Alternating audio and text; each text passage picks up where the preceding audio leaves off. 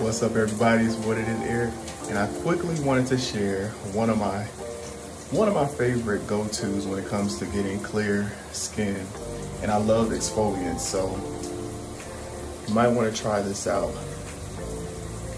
This is some good stuff, and so of course, you have to apply it on wet skin. You rub it in real good for about 30 seconds, slow circular motions, all around. And I like to let it sit on my skin for at least another 30 seconds before rinsing it off. And then you make sure you apply a toner and a moisturizer and a serum on your face. I like to do this 3 times a week, every other day. But I do plan on sharing some more skin routines that I like to implement for healthy skin.